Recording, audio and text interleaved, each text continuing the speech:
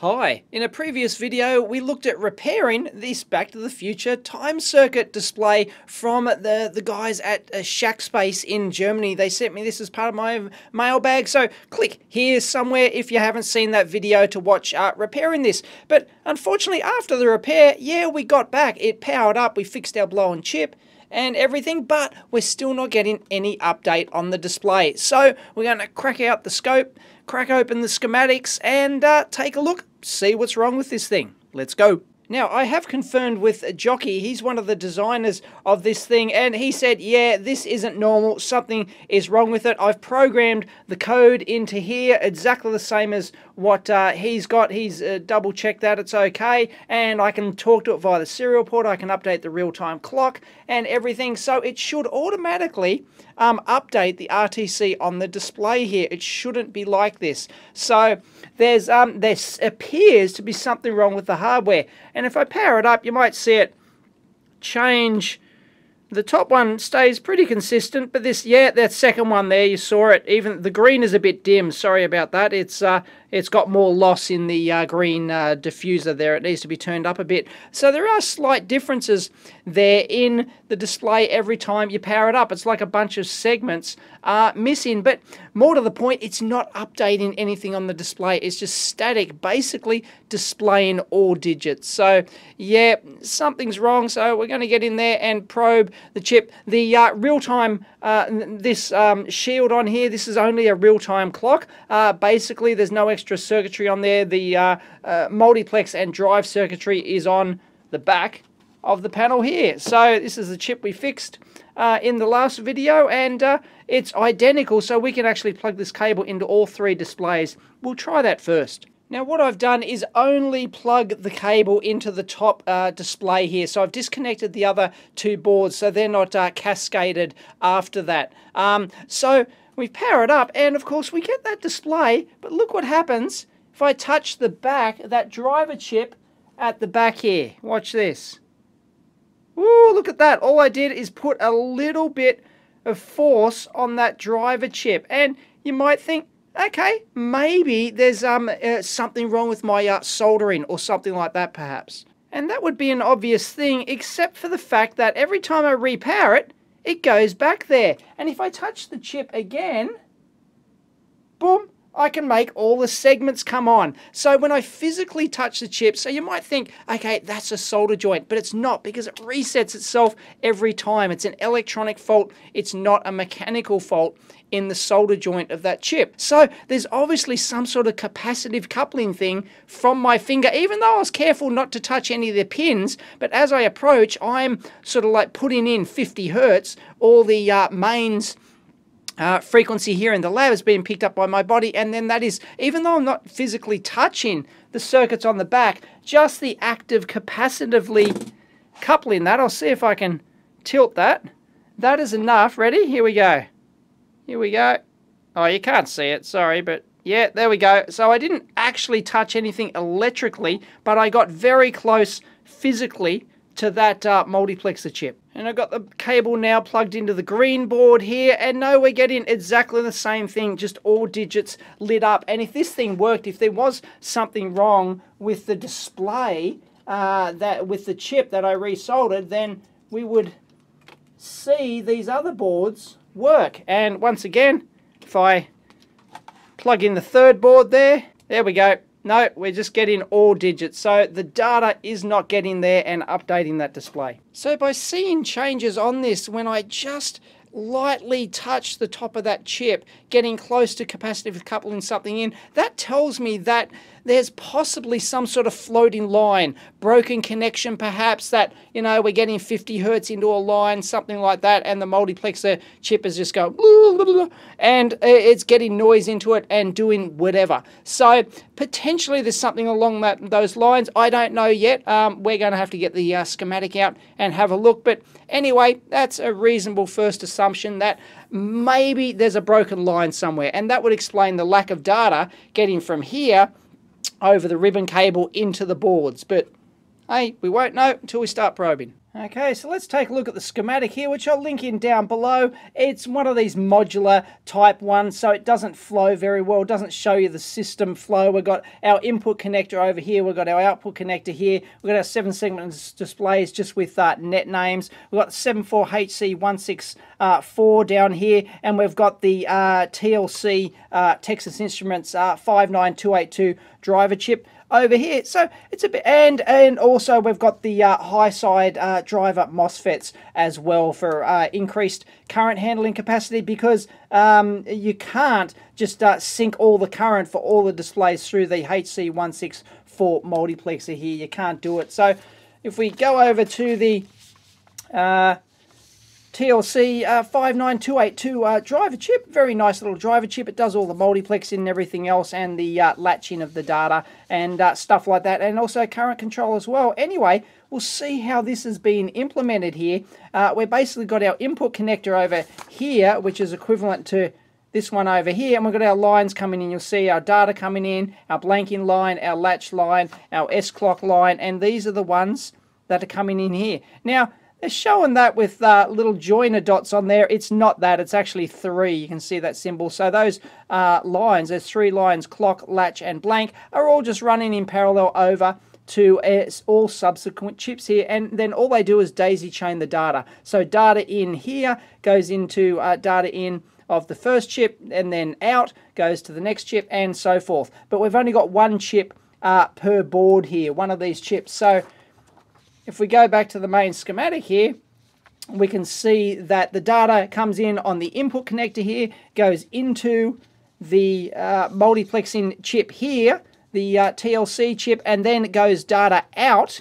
Here it goes, S data out, and that goes off to the next line display over here, to the second board and the third board. Now, as you saw, all of our displays are actually showing all of the digits, so they're all stuck on. So that indicates that the multiplexing system is actually working, the data latch and things like that, because it's most likely reading out the contents of the data from this, which is just, it hasn't been set up. We haven't set up the data registers in there to display anything else. So by default, power on, it's just displaying all segments. So the multiplexer 74HC164 is no doubt cycling through. Now, if we have a look at the system that's been implemented here, the main TLC driver chip is capable of 16 segment outputs, or 16 LEDs. We're driving 7-segment, well, not 7-segment display, we're driving these starburst displays. So up to these starburst displays, they're using all of the outputs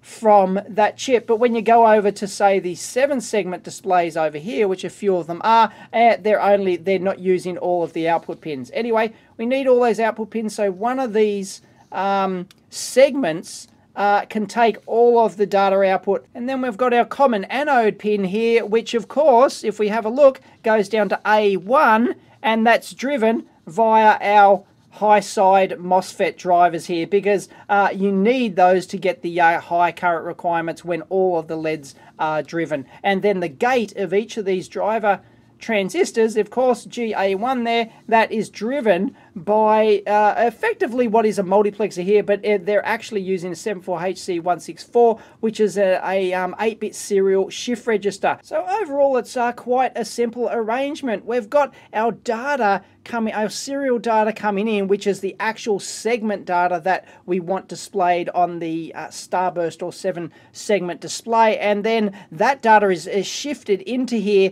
based on the S clock, and then once all 16 bits are in, bang, it hits the latch line like this, and then that switches on and latches the data in straight to the outputs like this. But at the same time, we've actually got a bit which then comes through on here, and effectively we're shifting an individual bit along like this based on that latch line as well, to turn on each FET in turn like that. So you'll never have 2 of these on at once. You're only going to have 1. So it'll switch on like a 0, 0, and then a 0 will shift its way through, turning on each FET in turn. And then of course, when each FET turns on, that means each display turns on and reads the data out from here. So it'll just shift across in this fashion, displaying the data for each one of those in turn. And we might be able to see that actually if I set the frame rate of the camera to the right setting. Let's see if we can do that. Well, what do you know? I can't make that top display come and go anymore by touching it. So yeah, I don't know what's changed. That's weird. Oh, there we go. No, hey, something changed. There we go. Anyway, if I put the camera into shutter priority mode, I've currently got a setting of 1/25th of a second. And as you can see, you might be able to see a little bit of flicker on the display. Anyway, let me increase and that value, or decrease it to get a shorter shutter time. Okay, so that's 1/250th of the second shutter speed, and you can really start to see the flicker on the display now. And there we go, that's the fastest shutter speed I can get, 1/2000th of a second, and you can really start to see the digits actually scanning across like that.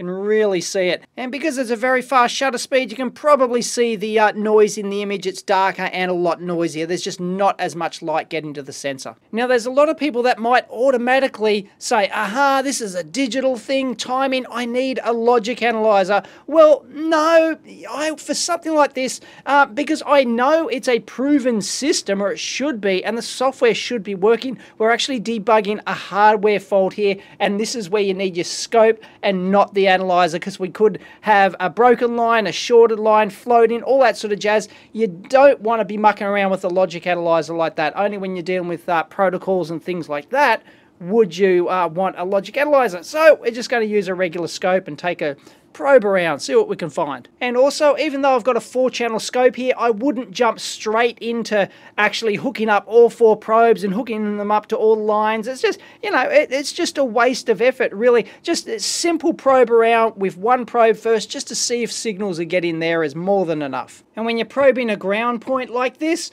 to use one of these alligator crocodile clips and try and clip it into one of these pin headers here, nah, it's going to fail. You're just going to short them out, no good. So make sure you just get one of these headers like that, and Bob's your uncle, no problems whatsoever. Or in this case, I would probably go to the effort to solder on a little pin which jumps up from the ground plane here. And yeah, we're not too concerned about signal integrity at the moment, so the length of this ground lead, it doesn't matter much at this stage. We're just looking for signal. Is it there or not? Now, if we had to get in there and actually probe this little 0.635mm pin pitch SSOP package, that would be a pain in the ass. But thankfully, this system allows us, breaks almost everything out onto these header pins here, except the serial data in here. But we can check the clock and the latch and everything else.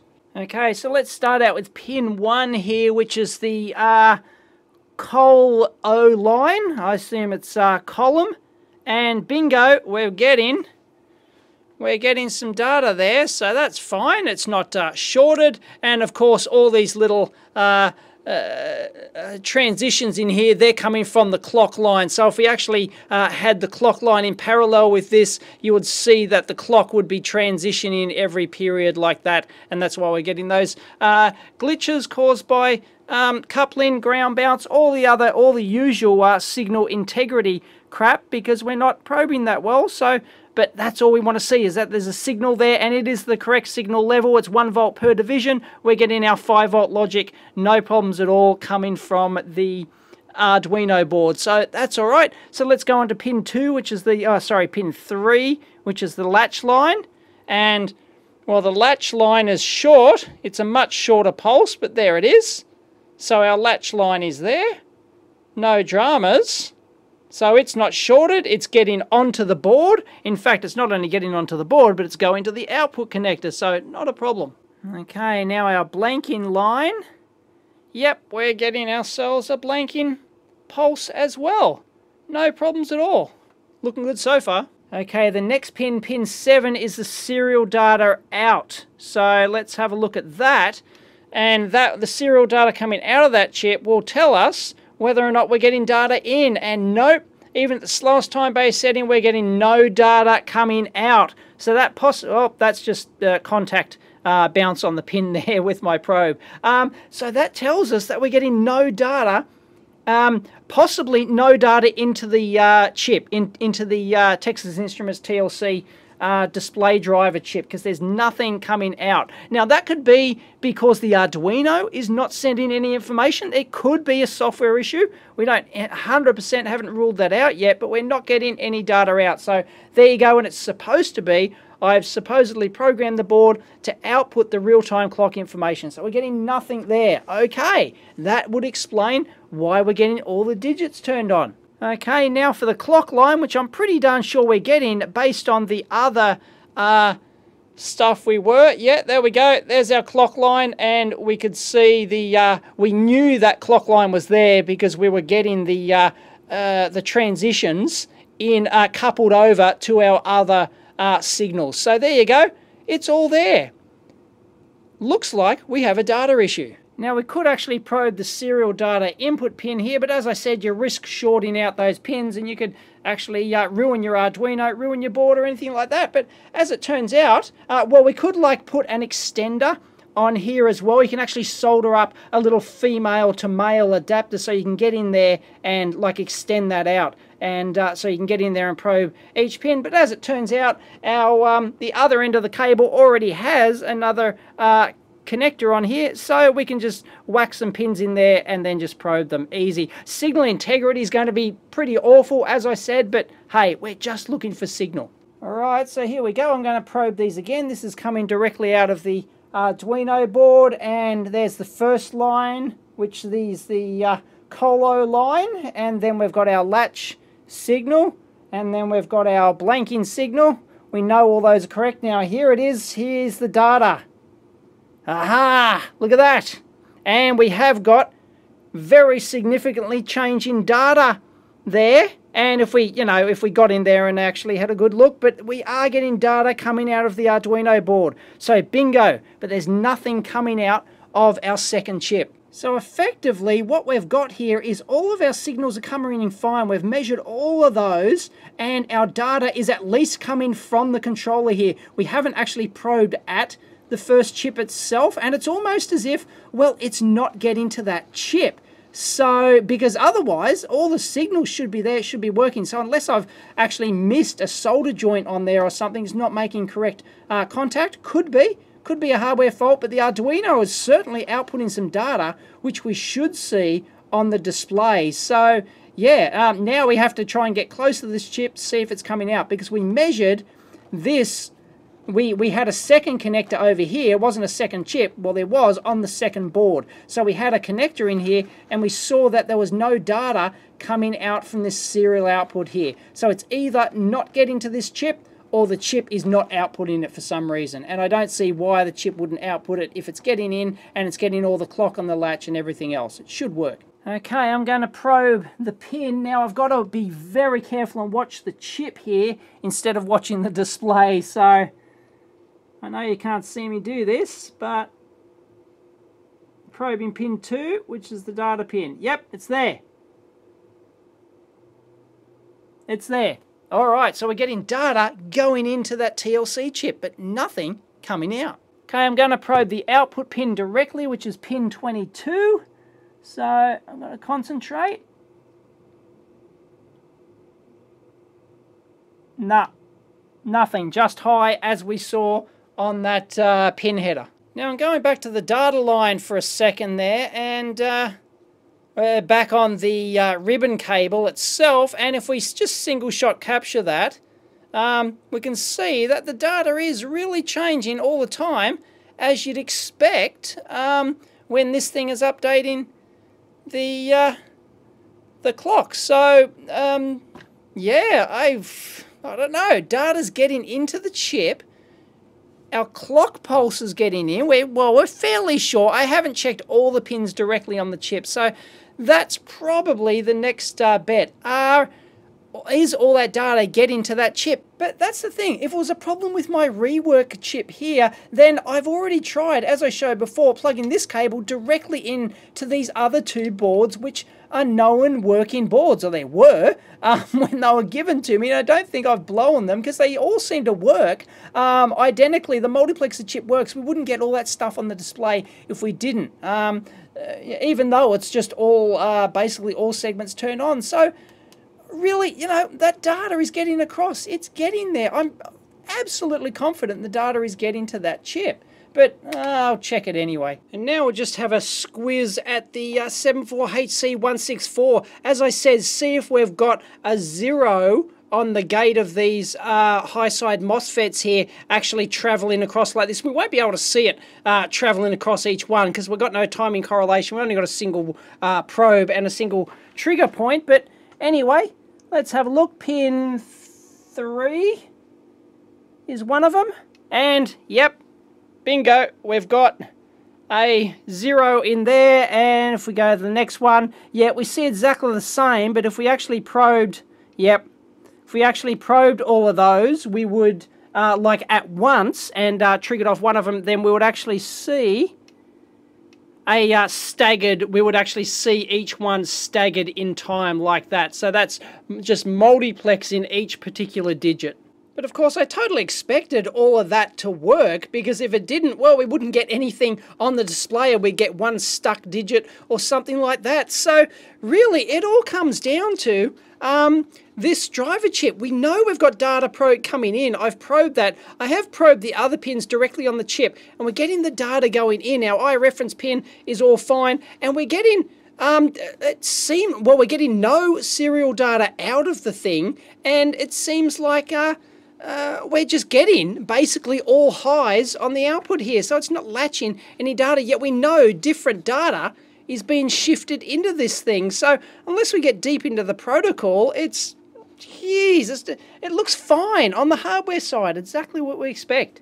Well, I was just about to get all medieval on its ass, hooked up the logic analyzer, got out the Agilent 3000 series scope, printed out my timing diagrams and everything. But I thought, no, look, there's all that data seemed to be getting to the chip, and I've hooked it up and I've verified, well, the data's coming out of the Arduino here, no problems whatsoever. So I thought, why isn't it doing anything? I'm assuming that the software is correct, which Jockey has assured me that it is. It works on his, and this unit was tested before we sent it out.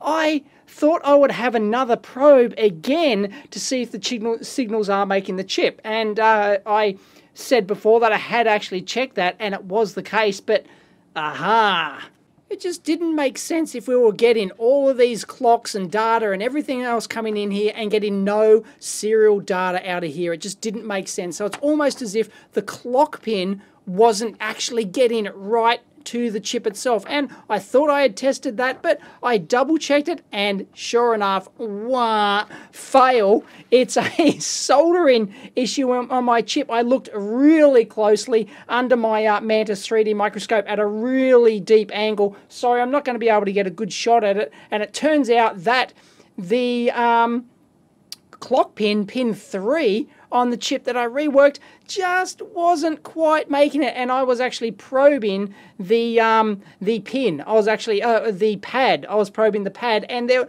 was a minute little gap between the pad and the pin itself. So the signal is there if you probe the pad, but it's not there if you actually probe the very top of the pin. Now, I'm not sure if you'll be able to see this precisely, but pin 3 there is the clock pin, and this is my scope probe, and when I was probing the bottom of that, like that, it of course, if you're probing that pad, there's some pad extending out there for the pin, no problems whatsoever. And if you, of course, and if you're probing down on the pin like that, then that's enough to put force on it and make contact. But as you can see, there's just not enough solder under there. I just missed it. And if you probe up here like this and lightly touch it and not put any extra force on it, then I'm not getting the signal. So the clock signal is making its way through to the pad, but it's not actually getting into the chip.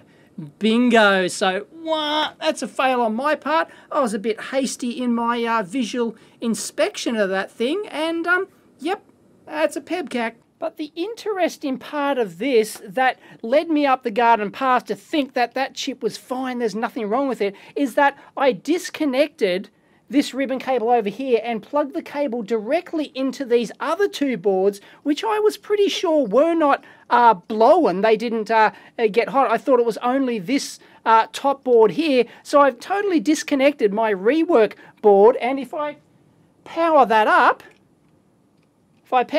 of course, power that up, of course, you know, we just get the same result. So that data's not going through. So that's what led me into a false sense of security that that chip I had soldered was just fine. And because I briefly probed the pin and I saw a signal, yeah, everything's hunky-dory, it's getting the clock and everything. But when I went back to just think about it for a second, I thought, nah, there's got, like, it almost has to be that clock. And sure enough, I went back and looked at it, and yeah, we've got a dodgy joint on there. So I'm just going to reflow that, but it doesn't explain why these other two boards aren't working either. So what are these ones blowing too? And the chip, there's a different failure mode in these chips, and I have to replace those two? Could very well be. Alright, so I've resoldered that pin. It should be good now. I haven't actually checked the signal on there, but it really looks good under the Mantis microscope. I've disconnected the second board, so the second and third boards aren't connected. So we will flip this up, and let's power up this puppy and see if it does anything. Woohoo! Winner, winner, chicken dinner. Look at that. We have two other failed boards with failed chips. They just, ah, man, unbelievable. Classic case of being led up the garden path by multiple things. And there's probably people at home just, you know, screaming at me that this was just bleedingly obvious, right? And yeah, I'm just an idiot for not finding it sooner. But that's the thing. When you're involved in this sort of thing, you see these you know, these things, you just miss these things, and you get led up the garden path by various clues and red herrings at every corner, and there you go. That's what it was. Looks like we most likely have two other failed TLC chips on these two as well, but those ones didn't get red hot and blow the smoke out like the first one. So I just assumed that they survived, and because this one was giving out the same display as the other two, it was unbelievable. There you go. Ha! Doll. So yeah, with hindsight, that was bloody obvious, and it did finally twig to me that, you know, it, like, brand new chip I soldered on, the data was getting in there, but nothing was coming out. It's got to be the clock, and sure enough, it damn well was. So I can't imagine how much time I would have wasted when I started diving into the protocol here. I would have found that, of course, it was perfectly fine, and I was, you know, I was trusting Jockey, and sure enough, he was right. There's nothing wrong with the software at all. It was working fine, so it had to be a hardware fault like that. So there you go. But I thought, you know, oh, maybe it's a signal integrity problem, because he talked about he put some termination resistors on the board, for example, and but didn't populate them on these ones. And, well, you know, that could potentially be like a signal integrity issue and stuff like that. So imagine if I went through and started looking at all the timing diagrams here and all the protocol and everything else, and then finding no problem there, and then going on, you know, thinking confidently that I've already probed the chip in there and everything, and the hardware must be right. That, and, you know, then I go, well, it's a signal integrity issue. Then imagine the hours I would have wasted trying to actually probe properly, because if you want proper signal integrity, you can't just use an antenna earthly like this. You've got to go in there and set up these things properly. And, well, yeah, man, could have wasted forever. It's lucky I just, you know, stepped back and went, gonna double, triple check that clock pin. And sure enough, bloody well was.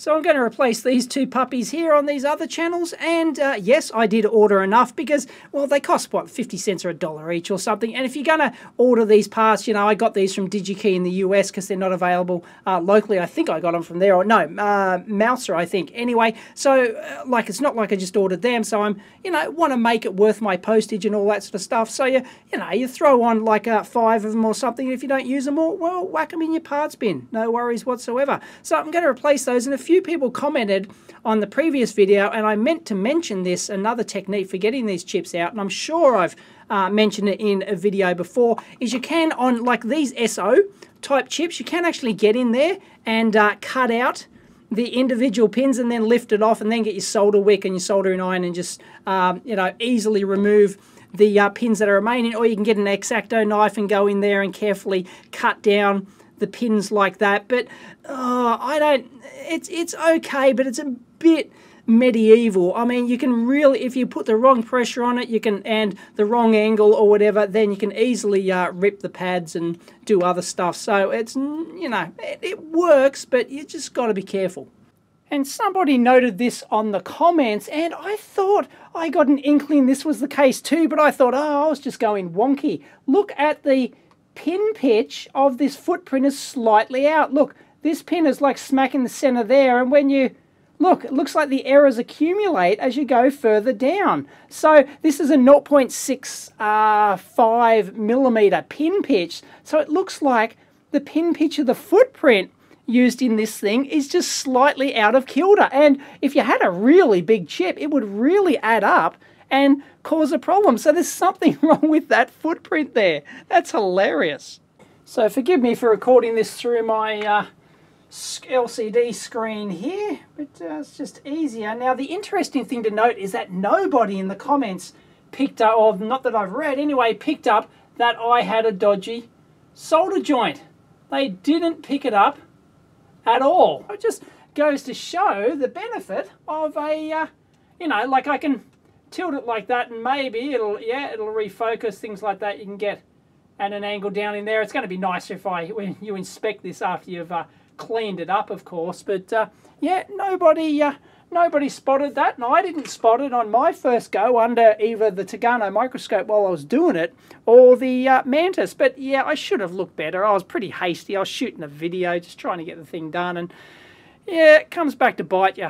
So quite a lot of people do ask which is better, a 3D microscope, a stereo or stereoscopic microscope, doesn't have to be a Mantis, or whether or not one of these, like, you know, either it's a cheap USB webcam, you know, USB microscope or whatever, is better, or even a high-end one like this Tagarno. Well, you simply cannot beat a proper stereo microscope. Cannot be beat. But these ones are obviously useful. You can get them like on a big, huge screen here, and, you know, you don't have to be sort of, you know, hunched over the microscope to see it. But yeah, for real proper inspection, you can't beat one of those puppies. Just absolutely, you know, the only issue with these is that, you know, you have to get your eyes, there's only a small little window where you have to get your eyes so that you can actually see it. Otherwise, it totally shifts out of, you know, out of field. You can't actually see it. But yeah, these things, because you can actually move your head just side to side a little bit, and the angle sort of tilts. It's a bit 3D. That's the advantage of this high-end, expensive Mantis one, as opposed to one of the, you know, the regular stereo ones, which I've shown in previous videos. And you can get really quite tired actually soldering through these things. I mean, this Mantis, I've soldered on this like, you know, 10, 12 hours straight, and you don't get tired. And the reason for that is because your lenticular distance, I believe it's called, is the same when you look through here down. So it's the same visual path length as when you focus down. So if you look through here and then gaze down here, your eyes don't have to refocus. They don't have to continually refocus between here and here. And so that's why you can work under these Mantis ones all day long. But of course, you know, the USB ones, or ones like this Tagarno here, they're, you know, great. I mean, I've got that on a huge, you know, 22-inch monitor there, and it's, you know, it's just fantastic. But, you know, not as good as a proper stereo microscope for actual inspection. So I'll just finish this off. I've put my flux pen on there, and we're almost ready to go with our three chips. Yeah, that's the only disadvantage with this Tagarno, because the long arm, if you don't have a really steady bench, then yeah, it's not that great. The image can bounce around. So there you go. That's good enough. Well, really, I should power this thing up one board at a time, but I'm going to go for broke. Here we go. Woohoo! Bottom one. What's wrong with the bottom one? The green one's just on. You probably can't see that. It's very dim, but it's there. And the bottom one's doing something weird. Oh, no, it's there. Sorry, it's just very dim that you can't actually see it. So, oops. Okay, let's try that again. And, Hackspace, look at that. Nice. World Wide Web, Shackspace. There you go. They got their address in there. World Wide Web, Shackspace. Yep. Nice, on the third display. Very nice. And there you go. I've got them almost turned up to maximum there. So the green one is quite dim and the yellow one down here was just fine. It's just that it was so dim that it just looked like they were sort of like all on. So, yep. Winner, winner, chicken dinner. Fixed. Now, the only issue with running these at maximum brightness is these suckers get hot. How hot? Well, let's find out. Look at that. They get very, very hot. 70 up into the 80s. Look at that. So, yeah, 85 I saw there. So 88. So, yeah, that's for the green. So, oh, sorry about the glare off the lights there. But yeah, 85. Certainly worth putting on a little heatsink onto those suckers, getting one of those stick-on, glue-on heatsinks with some thermal adhesive on there. Well worth the effort. There's and kind of enough room on there. Just be careful you don't short out to the pins next to it. Well worth it if, well, I plan to run this thing 24/7 in front of my live webcam here in the lab. If you haven't seen it, eevblog.com/live. Yes, you can watch me work or not work.